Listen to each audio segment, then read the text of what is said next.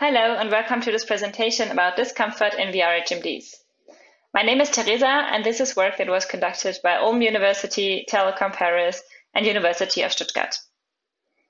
Feelings of discomfort or even sickness are frequently occurring undesired negative side effects of VR use. These feelings of discomfort have been referred to with several terms such as simulator sickness, visually induced motion sickness, cyber sickness or VR sickness. And the tool that is usually used to assess symptoms of these sicknesses is the Simulator Sickness Questionnaire.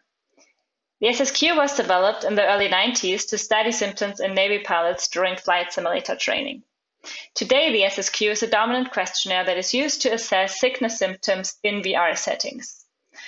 However, research indicates that the SSQ is of limited suitability as a comprehensive measure of symptoms that occur in VR.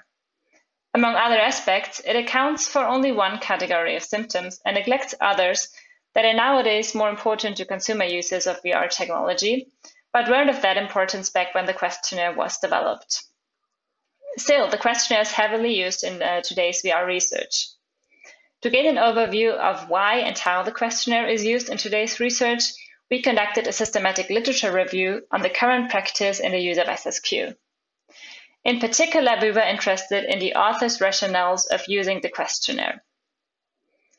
We followed the PRISMA process to identify relevant papers, and we found 309 papers that were published in the last 11 years after applying exclusion and inclusion criteria.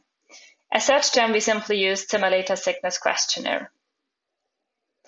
The main results of the survey are that in only 37% of the papers, authors stated to use the SSQ to assess simulator sickness.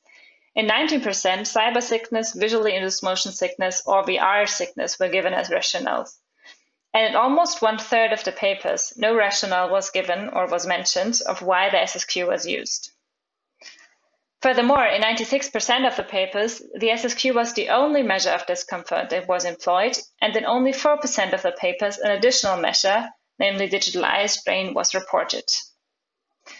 Lastly, in 39% of the papers, no visual vestibular conflict was present, which is known to be the main cause of simulator sickness. Taken together, these results indicate that the use of the SSQ has become common practice in VR research, and that the questionnaire is often applied without being specifically interested in assessing simulator sickness.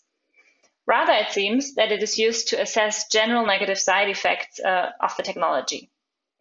However, as the questionnaire covers only one category of symptoms, others that have increased in relevance to users, such as digital eye strain or symptoms caused by the headset's ergonomics, are not covered.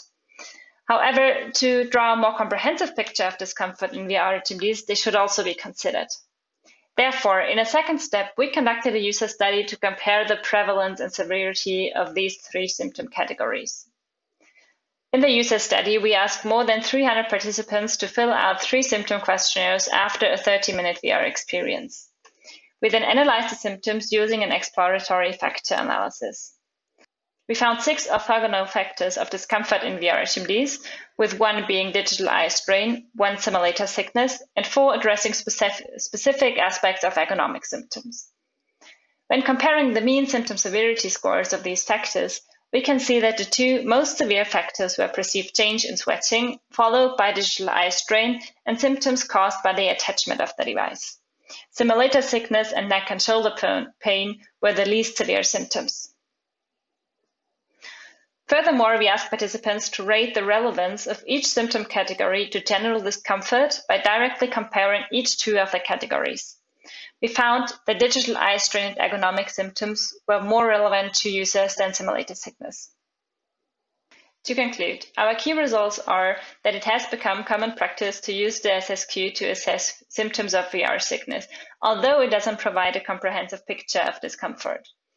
We therefore provide an extended factor model of discomfort and found that symptoms of digital eye strain and symptoms caused by the headset's ergonomics seem to be more prevalent and more severe than simulator sickness. With this work, we aim to trigger a discussion in the community of rethinking discomfort in VR and its measurements. Furthermore, we aim to lay the foundations of a more sensitive measure of discomfort in VR HMDs. Thank you very much for listening, and I'm happy to answer your questions now.